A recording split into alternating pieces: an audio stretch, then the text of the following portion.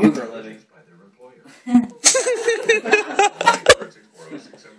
I do property and casualty insurance. Property and casualty. I feel like you woke up and you're like, shit's fucked up, man. Dude, sometimes like I'll talk to people, but I'm like, this is how the world is. And I'm like, nuh-uh. Like, you gotta trust me. Nobody wants to trust me, ever. No? I'm serious. Really? You go to the houses? I feel like when you go to work, you look like Alan when he went to go fucking play on the blackjack days. You fucking like ponytail your hair. Dude, I drive an hour to and from work. I fucking sprint the ball on the way home, all the way to work. On the way home from work. Like, I gotta gear up. Gear up. Make a bunch of phone calls. Like, You're probably one of the coolest people I know. I appreciate that. Yeah, that I will say. You gotta be one of the fucking most interesting people I've ever met in my life. It's not intentional, man. It's just like, these situations don't happen, they just come to me. Exactly. Like Rob Dyrdek, make your own luck. Dude, I would love that fucking party with that dude. With Dyrdek? Me and him would go on like, alright, let's go like spend like $5,000 on like something crazy as shit. Let's go fly off of something. Let's go just jump on something. There's, oh shit, I don't have my phone on me. I have video. Your pants still aren't buttoned. They aren't. He came in last night. You read that? Where we live is, oh dude, you love it. He came in, he's like, I can't keep my pants on.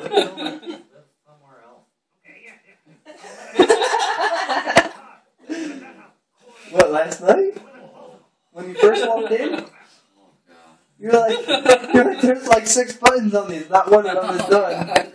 There is though. I haven't changed. I should get changed.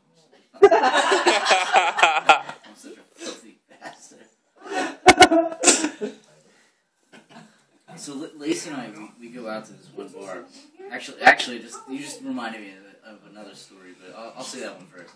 So there's like this like metal 80s band, cover band on Halloween. We go out. There's not much going on.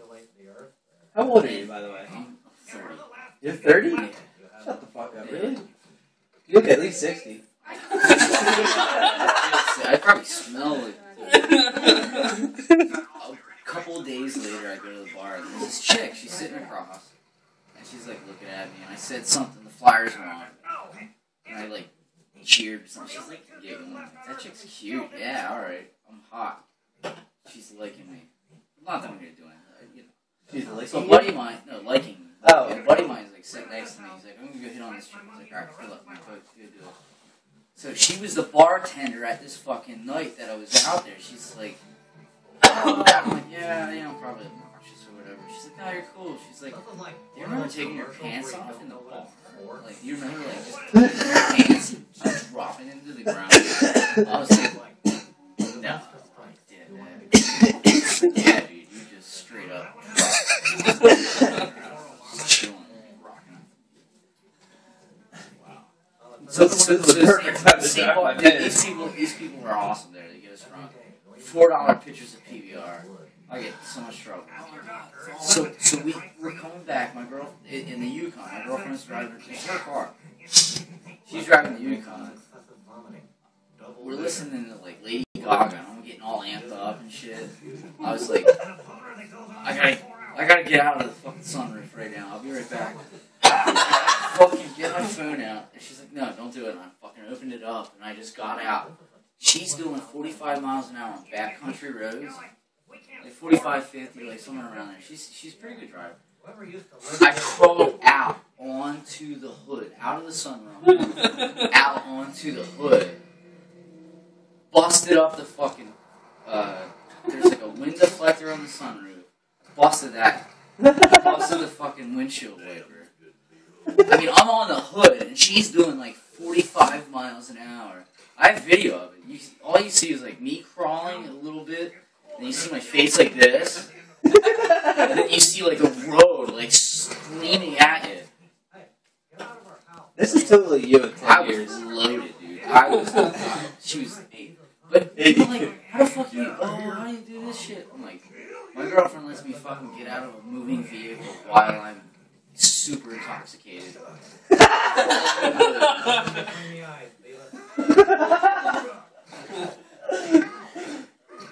You're fucking wild, dude. She's awesome. I mean, she really is awesome. She shouldn't let me do that shit.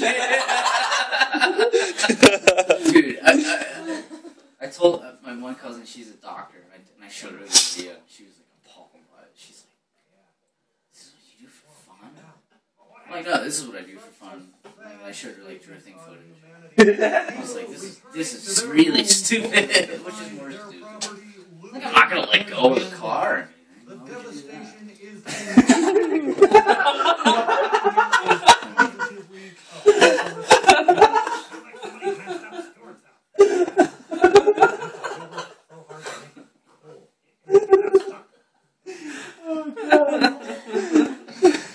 Serious shit.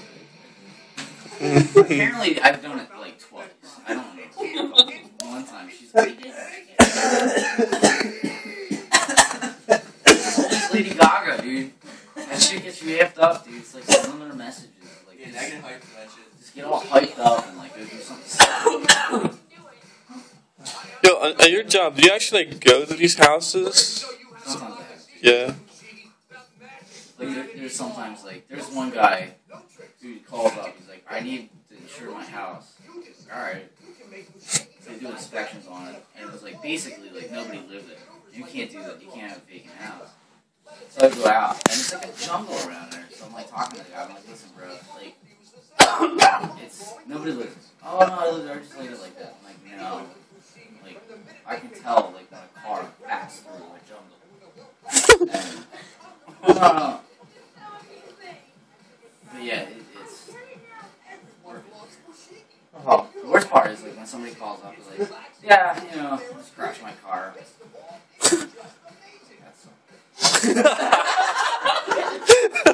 Oh wait, you don't have a collision on it. It sucks even more.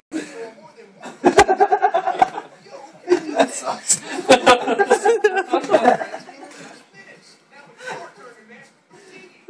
I do my best. Let's help people. I feel like that's what you say to him on the phone too, like, dude, that sucks. Just pound that shit with fucking my buddy. You don't have collision. Do you have a hammer? I swear to God, the other day when buddy messaged me on Facebook, I do have, it's his sister, he's on his sister's policy. It's like, somebody hit and ran my car, it's like a 95 criminal claim. I was like, you know what I'll do, bro? Pound that shit with a hammer and make it work so you can drive to and from work. Yeah, I don't know. Nah, it's 95, you'll be alright. Me and him work together. And, yeah, it's so bad, dude. Because he gets, like, really angry. Well, no, we both get really fucking angry. But the worst thing is when foreign people come in. Because, like, an Asian dude will walk up to the desk like, yeah, I need oil tank. And, like, we'll just be sitting there like, I have no fucking clue what you just said. You're going to have to talk to that guy over there. It's gonna be like, dude, I don't know what you just said. Yeah. And it's saying again, he's like, I don't understand what you're saying. And I'm really ignorant, so you're going to have to talk to somebody who's a little bit not as Racist ignorant. bastard. You know what I'm talking about. Guys. We're so bad at work. We're so fucking bad.